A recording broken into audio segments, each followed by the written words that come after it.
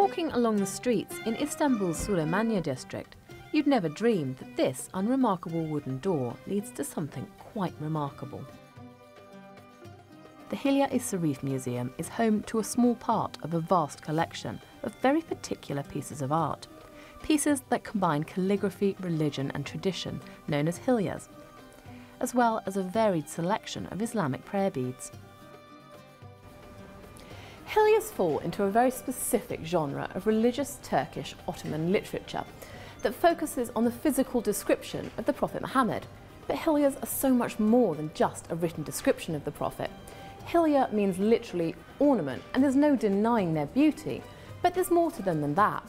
These expertly crafted works of calligraphic art seamlessly mix words with clear meaning, with ornate decorative script and the imagination of both the artist and the viewer. The collection on show belongs to Mehmet Cebi, who has been building his impressive array of artefacts for more than 3 decades. Because I went to a religious school, I learnt Arabic and Ottoman Turkish. Therefore, I could read and understand Islamic art because of the joy that it gave me. I got to know many calligraphy artists during my high school and university. While I was a student, I had many friends among the booksellers at the used book bazaar near the university. In those years, that bazaar was one of the most important places where calligraphic art was sold. I started buying some smaller works back then. After I graduated, I continued to be engaged with this type of art, and I began to make a living out of it. As he started to travel, he studied calligraphic art all over the world and began to commission pieces from artists he met. And so, he told me, he began his collection. With time, as the collection reached a serious number of works, I wanted to open a museum. No one, especially someone who wasn't rich and started to be interested in this art as early as school days, sets out to become a collector. I just started buying art because I loved it a lot.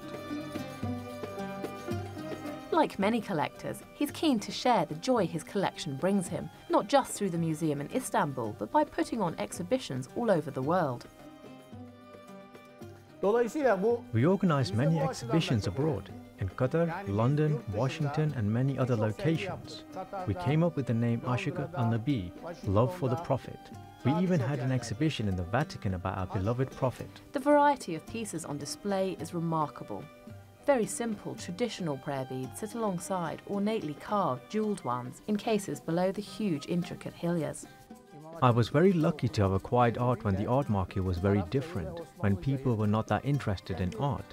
I acquired many pieces in those years and a collection big enough to open the museum. Although the collection on display in Süleymaniye is made up of prayer beads and hilye, Mehmet Cebi also collects other items of a similar nature. I am not only interested in calligraphy and tasbihs, but in all forms of Islamic art. Handwritten Qurans, religious scripts, prayer books and manuscripts. But I am mostly known for my interest in modern calligraphy art. In addition, I also collect modern Turkish paintings and works from the Republican era and also paintings from the Ottoman period. A mixture of old and new, his collection now numbers somewhere between 20 and 30,000 pieces. A nice number, he tells me. Kerry Alexandra, TRT World, Istanbul.